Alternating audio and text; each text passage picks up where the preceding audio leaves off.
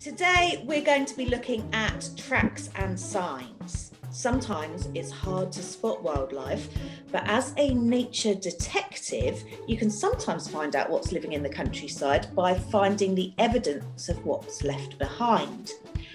Isla. Hello. Isla loves nature and she's very good at spotting things. So this week I've given her the challenge to search for wildlife tracks and signs on her daily walk. So shall we see what you found first? I found some holes in these leaves. Maybe it could be an insect. An insect? What kind of insect? Might have been a caterpillar. You're good at finding caterpillars, aren't you? Yeah. So here's another one that you found, which I think is brilliant. Wiggly worms in the tree and small dots in a tree. Yes. Now, you thought that they might have been made by a worm, didn't you? Mm-hmm.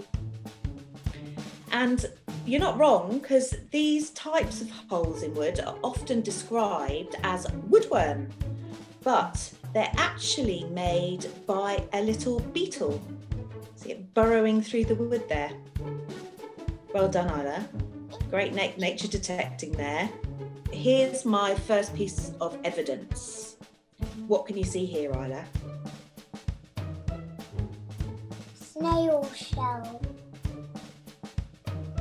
What might have happened? A bird might have eaten it. It might have been a bird called the song thrush. So snails are a particular favourite of song thrushes. So I think this song thrush has used the brick as a tool for cracking the shells. Should we have a look at another crime scene?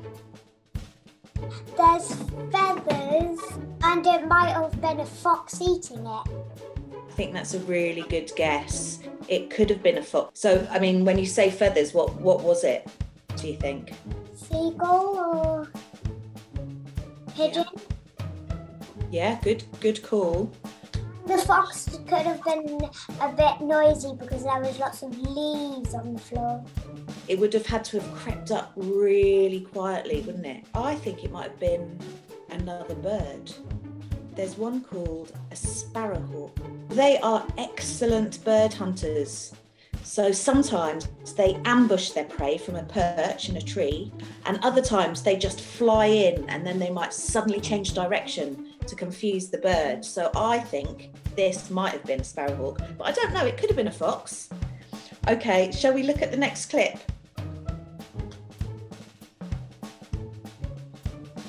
Cracked nuts. There's cracked nuts. Cracked nuts. Can you hear Dougie in the background? He's annoyed because he can't come and see you. Who's been cheekily eating his dinner at my garden table?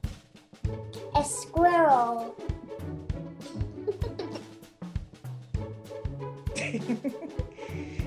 Look how brazen he is. He didn't even run when I opened the door, just carried on eating his lunch. So, okay, let's play the next clip. This is hair, maybe from any animal. Is it the gruffalo? Yeah. And a doggy footprint. It's like Dougie's footprint. All right, here's another print.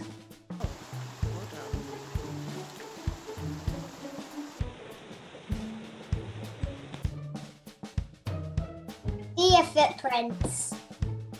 Yes, well done. Have we found any other tracks and signs? This is the fossil.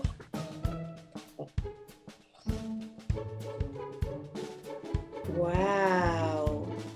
Where did you find the fossil, Isla? My daddy found it at the beach. That's a sign that an animal was there hundreds and hundreds of years ago. Now that is a really good find. That's a sign that's probably been around since the dinosaurs. You definitely win the prize for most epic find. Well done, Arlo.